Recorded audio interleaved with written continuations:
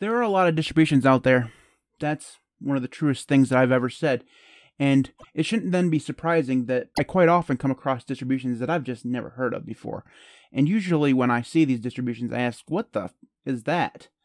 And, well, the one that we're looking at today is another one of those distros. I've never heard of Q4OS before. Now, there's a possibility that this is a very popular OS and I've just been living under a rock. Or perhaps I've found a hidden gem.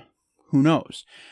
One of the things that you should know about this series is that I do some research beforehand, but not a lot. I want to kind of keep a fresh mind going into it, and unless the website that I find for the distribution is absolutely atrocious, I try not to judge it too harsh before I go in. Now, that isn't always something that I succeed at. Sometimes I start judging things based on the look and feel of it before I've even used it. That's just human nature, but I try to at least keep an open mind, so hopefully you will too. So this is going to be a look at Q4OS. So the first thing we should do is take a look at the website. Now, the first thing you should know about Q4OS is that it's based on Debian 11. And if you're thinking what I'm thinking is that there's a lot of Debian-based distros, well, that's true. Now, it comes in two different flavors, running Plasma and something called the Trinity Desktop. Now, I've heard of the Trinity Desktop before, but I've never actually used it before, so this is going to be an experience, because we are going to try out the Trinity Desktop today when we get to installing this. I first downloaded the Plasma version because I was just, like, I'm comfortable with this, I don't want to look at something new, also lazy. But the download said it was going to take 16 hours, so it just turned out it was easier just to download this Trinity Desktop one, and so we're going to look at that. So the website is not the greatest, not the worst that I've ever seen. One of the things that I noticed, being someone who writes for a living, is that they didn't capitalize the first letters of their sentences. At least not all of them. It's very inconsistent. I don't understand that. I don't want to be a nitpicker, but I edit stuff for a living, so I noticed that right off the bat. Like, I don't know why. It's really weird. It seems to be a design decision, though. Something because they've done it in every single paragraph, and then they go on to actually capitalize stuff, but honestly, doesn't matter. I'm, again, open mind. So other than that, on the website, you'll find a download page where you can find links to both the Trinity and Plasma versions of the Live ISO and an install CD. It'll give you the minimal hardware requirements.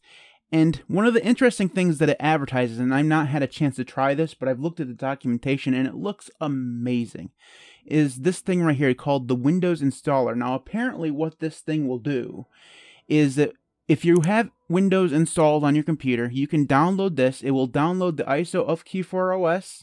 It will install it alongside Windows from within Windows. If that's true and it actually works, thank you Firefox for that. Firefox has just been doing that randomly, and I don't know why. It's so weird. But anyways, if the Windows installer thing actually works, it's what I've been wanting Linux to do for absolute years. Because one of the hardest things to do, in my opinion, about Linux is actually install the damn thing, because you have to deal with, boot menus and UEFI and partition managers and all this stuff before you even get to the installation process. If this worked, it'd be game-changing. Now, the thing is, I don't have a Windows partition or a Windows install to actually test it on. So if anybody has actually used that and know if it works, leave a comment in the comment section below. I'd love to know. Other than that, you'll also find a section on documentation where they'll tell you some things about why you should choose Q4OS, available applications, the Windows setup, which is what I looked at earlier. It'll take you through the setup for that Windows thing. It looks like it's like 4 steps, which is just, there's even a video guide on YouTube. I didn't see that before, but if that works, man, just mind blown. Right out of the bat. They also have some developer manuals and some stuff related to the Trinity Desktop, which we might take a look at later if I get lost. They also have some requests for business supports and some stuff for developers here as well. So let's go ahead then and install this. There's more stuff here on the website. I will link that in the video description if you want to take a deeper dive into the stuff that they offer, including the release notes for their brand new release, which was released just a couple days ago. So we're going to be installing this in a virtual machine, and I have it all set up. I'm going to go ahead and yes here, and we'll see how this goes. And once it stops grabbing my mouse, I will be able to make it full screen. One of the things I've never actually figured out is how to make Virt Manager full screen via key binding. Like, I've searched on the internet for it. There doesn't seem to be one. Maybe I'm wrong. But it seems you have to click the button. And when it's in a TTY or something, you can't click the button. There we go. Now we go. All right. Okay, so you may want to enlarge text and widget size to improve readability. Click OK to run a configuration tool for screen setup and scaling. I don't really care about scaling. It would be cool if this handled resolution. The text seems okay for me, so I'm just gonna hit apply. That was a Plasma thing. You can tell by, or at least it used the Breeze theme. Wait a minute. Now that I'm thinking about it, like I told you before that I've heard of the Trinity thing. Is Trinity the desktop that is based on Plasma 4? We're going to go find out right quick. Give me a second. Okay, I was kind of right. It's KDE Plasma, or it's KDE 3, not Plasma. Plasma obviously is 5, but it's KDE 3 that is based on. So it's basically what GNOME 3 went with. You know, what happened when they switched to GNOME 3 is that somebody decided they didn't like GNOME 3, so they made Mate and Cinnamon eventually. The same thing kind of happened here when KDE 4 came out. Everybody hated it because it was god-awful. And obviously the Trinity is kind of like the continuation of KDE 3, which everyone seemed to like. So that's the reason why this actually looks quite familiar. So let's go ahead and take a look at this stuff here. Okay, so this is just the welcome screen. We'll actually take a look at this once we get installed. So let's go ahead and click on Install Q4OS and see what installer we get. This is the Calamares installer, so this is very familiar. So we'll just run through this real quick. American English is fine. That is an appropriate time zone. That's an okay keyboard. And here we go. So we get a few selections for software. So Q4OS Desktop. Recommended for regular users, full-feature desktop with web browser, Office Suite, and recommended application set. Install process could take a while as the installer needs to perform an extra configuration and cleanup. Basic, for users who prefer a customizable desktop. The basic Q4OS desktop with common utilities, system tools, and libraries, lightweight and slim. Starting configuration for users who want to install desktop applications is their choice. So that's kind of like a minimal install. I'm assuming it comes with a desktop and probably nothing else. Live, for those of you who want an identical system to the live media, no additional software will be installed now. The live media environment will only be cloned into the target system, the most simple and quick installation way. I'm not exactly sure what that's supposed to be. Like it will install on the hard drive, the exact thing as the live media? Or is this something you could probably maybe install on a USB key and have a persistent thing? I don't know. And Pure, for experts only. Ultimate minimal desktop, you will be free to set anything up by yourself. One thing I will notice from these things is that I would absolutely love a little bit more information on what that is. And I'm not sure, we'll go back to the website here for a minute and take a look at this and see if there is an explanation of what those 4 options actually are. A unique dual desktop option makes possible setting up multiple desktop environments. For instance, Plasma and Trinity side by side without interfering with each other, so you could run both of them. That's interesting. Thanks to the careful optimization, desktop environments are completely separated apart from one another. They don't interfere themselves at all. Get the dual desktop set up by selecting Trinity or another supported desktop environment in the desktop profile or tool, and install it easily alongside the default Plasma desktop using a one-click style guide. Once installed, you can switch back and forth between different desktop environments upon login. Just select the desired one at the login screen. Okay, so then that's the Windows installer. So that doesn't say anything about what those different ones are. It may be here somewhere. A few moments later. Okay, I've taken a look here and I can't seem to find it. Now, it doesn't mean that it doesn't exist, that there's not more information on what those 4 things are, but I can't seem to find it. So we're going to go ahead and just choose the top one, which is the one that they recommend for people. But I would really like more information on that stuff. They have a lot of space here. They could for sure offer at least a little bit more information. So like I said, I'll just choose the one here at the top. Hit next, erase disk. No option here for choosing a different file system or anything like that. There is an option to encrypt, which we've seen this both there and not there in some installation mediums. So good that it's there. We'll go ahead and next, enter some credentials here with a very strong, complicated password, which I can't seem to type. Apparently that's beyond me. We'll leave that as it is and hit next and then install. I'll cut the video here and come back when it's done. Okay, that took about 5 minutes. I'm going to go ahead and hit the restart button now. Hit done here. Okay, so this is the Trinity Display Manager for those of you who are interested, and I'm assuming this is also a relic from KDE 3. Interestingly, you have to remember what your username was, which is a good thing. I actually remember in that strong and complicated password, obviously. So this menu here would probably allow us to switch between session types. Yep. So also, we can restart the X server from here, remote login, console login, and so on and so forth. That's pretty cool. We'll go ahead and hit login. I don't need to do that. If we click X, it still comes up. Okay. One option for, not having to open that window would be cool. But it's not that big a deal. So we'll wait for this to come up. And then the first thing we're going to do is search for display here. See if anything comes up. Nothing comes up. Okay. So the search panel there is not all that great. Let's look at control panel then. And we'll look for display. I don't see a display there either. Sound and multimedia system administration. Date and time. Monitor display. Okay, they kind of bury that. And you have to use a password in order to change the display resolution. Okay. Interesting. Resolution and layout. Okay, so apparently if you don't, at this beginning, you enable global display control, you can't actually change anything. So if this is unclicked, all this stuff here is grayed out. And if it is clicked, you can then change what the resolution is. So we're going to find 1920 by 1080, which would be up. 19, went too far. Nope, we didn't go far enough. Well, that really does work better as a drop down. There we go. Okay, and then hit apply and hit accept configuration. And hit OK. So I have to say that of all the desktops that I've ever used, that's the most convoluted process of choosing a display resolution I've ever managed to see. So I don't know whether or not that's just something that they've chosen that's new, or that's just the way KDE 3 worked. I don't actually think I ever used KDE 3. I'm pretty sure the KDE I used before Plasma, I never used 4. I'm pretty sure the only KDE I used was probably like 2 something, because that was back in 2002-ish maybe. So whatever was out in 2002, and that was very, very briefly. That was back when OpenSUSE came with both GNOME and KDE installed on the ISO or CD, whatever. It was probably a CDRW at that time. But anyways, back to reality here. Anyways, we can close the control panel now, and now we can take a look at this welcome screen. So we have a Run Desktop Profile button, which will full feature desktop with web browser.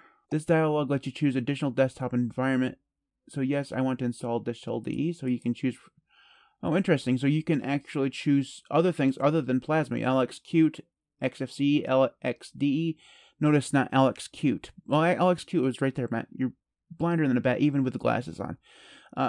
Mate, Budgie, Cinnamon, GNOME, and Trinity, which is already here. That's kind of cool, I have to admit. There's not a lot of desktops out there that will allow you to install other desktops. So the full-featured desktop with web browser. So I'm not actually sure what this does. Software profile. So recommended for regular users. That's what why would you need this? I bet you this is for when you're actually still in the live environment. Okay, that's cool. All right. I'm assuming that that's what that's for. If we click install now, a profile has already been applied to the system. Previous profile. If you continue, the selected profile replaces the previous one and system will be configured accordingly. So you could, theoretically, if you want to choose a different one of these, if you chose wrong at the beginning because there was a lack of information, you could choose one of these. Interestingly enough, well, no, I was going to say that it looks like there's actually more information here than there was on that one screen we saw, but there's not. It's exactly the same from what I can tell. I wonder what would happen if we installed something like this. If we hit OK, nothing. Okay, so if you can select the desktop environments you want and then select one of these and then install. So if I had actually gone into this during the before I installed it and went through this, I could install other desktop environments and then install from here. Okay. If I close this, the welcome screen does come back up. Okay, so let's click install application, see what we get here. So this is a custom software center of some kind. We know it's very, very complicated and elegant because they spelled center like that. So let's see, from here you can install what looks like quite a bit of software, which is nice. It does give you a rating system, which appears they all have no, I was gonna say they all have a 2.0 rating, but that's not true. They have some other things that have a close to a 10 rating, which is interesting. Surprisingly enough, Google Chrome has almost a 10.0 rating here. Interesting. I wonder who rates those things. if we click on this, okay, so it does have a little check mark there that I missed that tells you whether or not the applications are installed, and you can install your NVIDIA drivers from here. And then it gives you links to install the applications that you selected, which doesn't look like you can choose more than one at a time. No, at least not from here. There's a link to Synaptic Package Manager and the Desktop Profiler from here as well. Now, I wonder what would happen if you install this stuff in the live environment. Would it carry those through? I'm not actually sure. I made the mistake in my last WTF video where some of the stuff that you did in the live environment actually would carry through, and I just thought it wouldn't, because it's very weird or very unusual for that to happen, but it did in the last one. So I'm not sure how that would actually work here. I'm kind of regretting not going through the welcome screen beforehand, but I'm so used to saving the welcome screen for afterwards, because the welcome screen for me is usually something that is meant to be looked at once you've installed the desktop environment or the distro. So we have a way to install proprietary codecs, turn on desktop effects. Do you want to turn desktop effects on? Sure. Desktop effects have been enabled. I'm not exactly sure what that means, but it probably wouldn't work in a VM anyways. Anyways, it doesn't matter. Set auto login, switch to kickoff start menu, which I wonder what that would do. So right now we're using Bourbon. I'm assuming that's what that means here. So switch to kickoff and hit apply. Okay, so that's what the kickoff start menu looks like. So that is a very early predecessor to the kickoff menu that you probably have seen before in Plasma. So we'll hit OK there, and then let's see what the other one was, Classic. And hit apply. And that's just going to be like a little start menu thing. Okay. Cool that you can set it from there. So there's more options here. Setup screen scaling, which we saw earlier. Hardware info, which is just going to be like the hardware info center. Interestingly enough, KDE, I believe, Plasma, I believe, bakes that into like the settings panel. Documents online and donate. Okay, so that is the welcome screen. So initial impressions of Trinity Desktop is that there's a lot of icons on the desktop, and the wallpaper is not offensive. So that's actually not bad. So on the bottom here underneath my face, we got the clock. We have a icon volume button, the network button, applet, and I believe that's the clipboard tool. Yep, for Clipper. Okay. And then on here we have pinned Conqueror, which is a web browser. Interesting that they have Conqueror pinned and not Firefox. They have Firefox installed. We see Firefox here. And then we have the Show Desktop button. Okay, so moving on to, let's go ahead and open up a terminal. So Control-Alt-T does not open up a terminal, which is disappointing. So we'll go to Programs, Console. We all know Console. So first we'll do free-m to see what we're looking at in terms of memory usage, 392 megabytes. Now, I know that's not the lowest we've all seen. Like, there's some desktop environments out there that use sub 200, but that's impressive. For something that, for the most part, looks at least somewhat like KDE Plasma. I mean, there's obviously going to be a lot of differences because it's older, but it looks fairly modern. Like, there's nothing here that looks offensively old, like you'd expect something that was developed back in the mid-2000s. But, you know, that's actually really impressive. So let's see if NeoFetch is installed. It's probably not. Nope. So first, let's go ahead and let me run updates real quick. Sudo apt update and sudo apt upgrade. So interestingly enough, 0 updates. So not bad. Now we'll do sudo apt install NeoFetch. Very easy to install NeoFetch. Now, we don't get a fancy ASCII art for this. It just shows that we're running Debian. And this is running kernel 5.10, which is appropriate for Debian. Has 1,771 packages. Now, don't freak out about that. For those of you who care about packages, Debian counts their packages differently than like Arch does. So that's the reason why Debian always looks like it has, oh my god, so many more packages.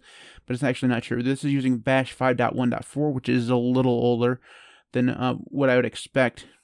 The bash that I have installed on my system is 5.1.16. So it's not as far back as I thought it was. I thought they were actually on 5.2, but then I don't use bash, so how would I know? Okay, so this is the Trinity Desktop, using the Waterleaf icons with the Q4OS 02 theme. This is the console terminal, obviously, and it says now it's using 405 megabytes, but NeoFetch always reports memory different than free does. Okay, so there are those two things. Now, let's go ahead and take a quick gander through the applications that are installed. So, accessories, we have, these are all categories. I'm going to find that welcome screen again and change back. If we right-click on this and click Configure, so unlike in Plasma, we don't have an option for alternatives here, which is a little disappointing. So let's see if we can find the welcome screen again. Programs, Synaptic, Mozilla Firefox has its own category. Why does Mozilla Firefox have its own category? That's a little weird, right? So these aren't. That's a really weird menu, right? You start off at the top expecting these things to be categorized, right? And accessories, you have Office here, and LibreOffice is here. And we have games, and then these are all this stuff is appropriately categorized. Very nice. But then here, we have, like, LibreOffice is its own category in the main menu, and VLC, Synaptic, Thunderbird, Look Switchers here. Like, I'm wondering if these are kind of like favorites instead of like actual categories, but everything else is under accessories. That's a really weird menu. I'm not sure why they have it like that. Anyways, we'll just start here. And so under development, we have the KReg Exp editor. I'm not actually sure what that is. Under our games, we have arcades. We have K-Bounce, some like Solitaire and Minesweeper and stuff. Basic games. Under graphics, we have Digicam, GwenView, K-Snapshot for screenshot tool, Color Paint, which is a paint program, Kuka for scan and OCR programs, and LibreOffice Draw. Internet, we have Firefox, Kmail, Konqueror, and Thunderbird. So we have a little bit of overlap in terms of multiple types of programs covering the same thing. So we have two browsers, two mail things. I'm not sure why we have both of them. They should just make the choice, but it's not horrible. I've seen worse. Here under multimedia, we have a KDE folder, which has SMTube, which is a YouTube browser for SM Player, Amarok, Clementine, K3B, KREC, Pulse Audio Volume Control, that's Pavu Control, and VLC. Again, there's quite a bit of stuff here that is kind of overlapping. So Amarok and Clementine are both music players, and they're actually installed. I thought maybe they were like links to install them. Maybe that's why they were both here, but they're not. They're actually both installed.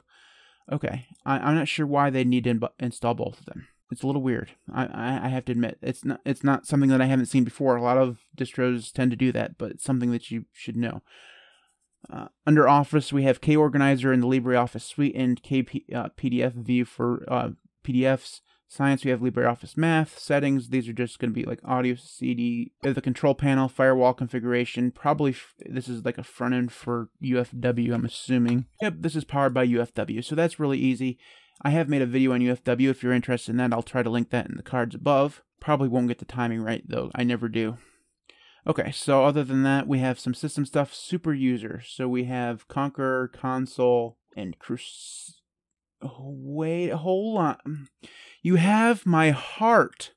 Crusader's installed by default. It's amazing. It's also kind of really slow, and there's like a weird icon there that shows that it's still launching, but really weird. But Crusader's installed by default. Oh, Q4OS, my new daily driver. That's it's an interesting like Midnight Commander like theme, but you could easily change that. So we'll close that. It's interesting though that we don't, like, if we go back up here, go to systems, like, do we see like, so we can open Crusader without the super user. Wait a minute, when we opened up it as a super user before, did it ask for a password? My Alzheimer's is kicking in, so let's go back here. I'm very curious about that. Open up Crusader. It opened up the super user Crusader without a password. Also, this is a much older version of Crusader, by the way. There's quite a bit of stuff here that the new versions of Crusader actually have, but this doesn't seem to have. But it has it has tab support, so that's still okay. I would not use this menu system if I didn't, have to, because I don't see the welcome screen again. Let's see if we can find that welcome screen. System settings, control panel, welcome screen, wallet match. I don't actually see the welcome screen again. So I'm going to change that menu. Probably could do it in the control panel. Let's see where's the control panel is here. And let's go through some of this. So appearance and themes. Let's see what themes we have installed. We can't launch feedback. Look switcher. So this is the look switcher. So we get Devon Q4OS default slide, which is going to be a la like Windows XP, I'm assuming. Let's switch to that because, oh, you have to log out? Why not? Let's do it.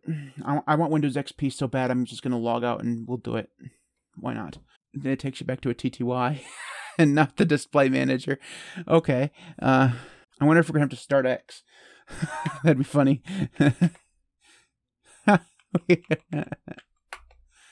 We did have to hit start X. That's fantastic. And it didn't remember the display settings.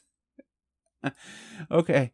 That look switcher thing, kind of broken. I'm going to have to admit to that. That scared a lot of people away. Oh, good Lord.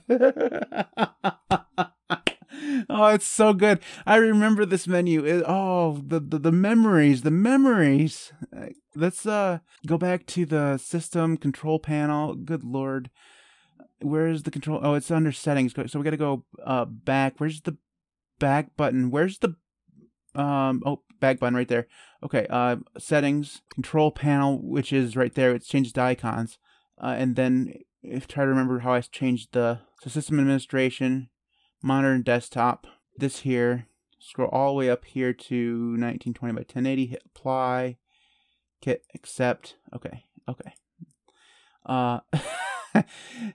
That is that's the best thing that's the best thing I've seen all day. That's great. Interestingly enough, they didn't actually use the wallpaper because you could use the wallpaper. I don't think Microsoft is going to sue you for using that wallpaper. I mean, it didn't stop them from literally copying the menu. Interestingly, you can rechange the size of this menu. That's fantastic. Okay, let's open up Firefox and see what version of Firefox here. I'm guessing that this is going to be the ESR version of Firefox. Settings. Oops, that's the wrong thing I needed to do. I needed to go to help and then about. This is version 98. So this is not ESR. That's pretty awesome because if you download a lot of different Debian-based distros, you're going to get the ESR version. This is not ESR. Now, this is not the most recent version of Firefox. 99 just came out, but the fact that you're getting something that's fairly recent, kind of cool. God, that theme, that just, that's so awesome. I think I want to run this. It's so good. I wonder if there's anything, let's go back to, we have a search box here. We can actually think for themes. If we search for themes, nothing there. What was the thing called? Changer? No. What was it called? I forget. Go to applications, system. No, it wasn't under there. Under settings, look switcher. Okay. Here we go. What was the other one they had? They have Spring, which is Windows 7, I'm guessing. A little Windows 7, but also Windows XP. I'm not going to find it. Oh, and then we have the Windows 98 version. Okay. In terms of, wait. All system themes will be listed. Keep in mind that some of them may be incomplete or under development, might not be working expected. So there are some other things here that you can install. So the high contrast stuff is here. KD Classic, which looks like a KD thing. That looks like the KD that I tried back in 2002 or whatever it was. Ceramic, I'm not familiar with that. Plastic, I've seen that before. Platinum, all these are really, really old looking. Redmond, the default version that comes here, the Debonair one, is really modern looking. It's basically Breeze, but the rest of these are really, really old. Whoa. Okay, that one there doesn't look too bad. The Sunshine one, I'm not gonna switch again, but it has some themes. We'll put it that way. Let's see, what else can we take a look at? So for the most part, this panel along the side here is mostly useless. I don't know if you can even see that on the side, but that clock there is like a analog clock, and it's really small. Good luck trying to see the time from that. Okay, what else do we got here? These are still the same as we had before. The control panel was linked right there in front of my face, by the way. Why didn't nobody tell me that? I am so blind sometimes. Just, I don't know. Anyways, so that is Q4OS. Let's go ahead and wrap this thing up. We've been going for a while. From my very brief experience with this thing, I love that Windows XP thing. It just made me laugh. I don't think it's not usable, I don't think. But, I mean, if you really, really enjoyed Windows XP, it was kind of cool. I admit that it brought some memories back because I used the crap out of Windows XP. That was, I had tried Linux at one point for a very brief time in 2002. somebody handed me an OpenSUSE. It was actually probably SUSE at that point. A DRW, maybe it was a CDRW of SUSE. I installed it on my computer at that time, and it was fine, but it didn't have games, like very good games at that point. And obviously, there wasn't very good games on Windows either, but there was at least a few things that I could do in Windows. And so I ended up going back to Windows, and that was at that point I switched to Windows XP, and I used the crap out of that for a long time. So their XP theme here, very nostalgic. In terms of everything else, there's some things that are weird here, and also some things that are kind of cool. I don't really know how well that dual desktop thing really works. I didn't try that out. I'm assuming that that's kind of like the premier feature, probably really good, but I didn't want to go through and reinstall it. That's the thing. If I'd done the smart thing and actually went through the welcome screen to begin with, lesson learned. You know, I'll do that from now on, because that's the second time a welcome screen has burned me by not going through it before the installation. I won't let it happen a third time. The switching of the themes that you have to log out is a little bit annoying, and the fact that it doesn't get you back into the display manager could confuse some people, so you have to know that StartX is actually a thing. And it is cool that StartX at least works. If it hadn't worked, like because they didn't use like an excellent RC thing, then I'm not actually sure how I would have gotten back into it without rebooting the computer, or the VM in this case. I will say that there's a lot of duplicated software. So it comes with Dolphin, it comes with Crusader, both installed. Those are both very heavy applications for file management, and it also comes with 2 web browsers, 2 email clients. It comes with 2 music players, 3 if you count VLC. It comes with 2 movie players as well. So there's a lot of duplicated software in this desktop profile. So the one that at the beginning when we did the installation, where you got to choose from the different profiles, the one that says it's recommended comes with a lot of duplicate software. It doesn't really have to do that. I'm not sure why. I'm assuming that the reason why they include some of that older stuff, so like Crusader, which is the older version of Crusader and stuff, the Conqueror stuff and all that, I'm assuming they do that because this desktop here, the Trinity desktop, is meant for people who are either nostalgic or really liked KD3. So those are applications that those types of people would actually be looking for. So I'm assuming that that's the reason why those are there, and then they'd obviously want to include something that's more modern and usable.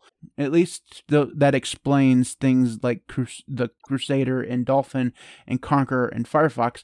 I don't know how they explain having 2 media players, because neither one of those things are old. Both, what was it, Amarok and Clementine, both of those are still being in development, so I'm not sure why. I mean, granted, Crusader's still in development too, and Conqueror's still in development, but they include older versions. I don't know, it's a little confusing. I'm sure there's more stuff that I could have gone into, but we're running into 45 minutes of record time here, so we need to wrap this up desperately. So anyways, that is it for this video. If you have comments on Q4OS, leave those in the comment section below. You can follow me on Twitter at LinuxCast. You can support me on Patreon at patreon.com/TheLinuxCast. Before I go, I'd like to take a moment to thank these fine people: Robert, Syd, Devon, Patrick, Fred, Kramer, Maeglin, Jackson, Tool, Styd A, CyberGuyLinux, Garrick, Samuel, KB, TGB, Mitchel, JDawg, CarbonDated, Jeremy, Shaun, Odin, Martin, Andy, Ross, Eduardo, Marek, Camp, Joshua Lee, Peter A, Crucible, Dark, Penix, Primus, and PM. Thanks everybody for watching. I'll see you next time.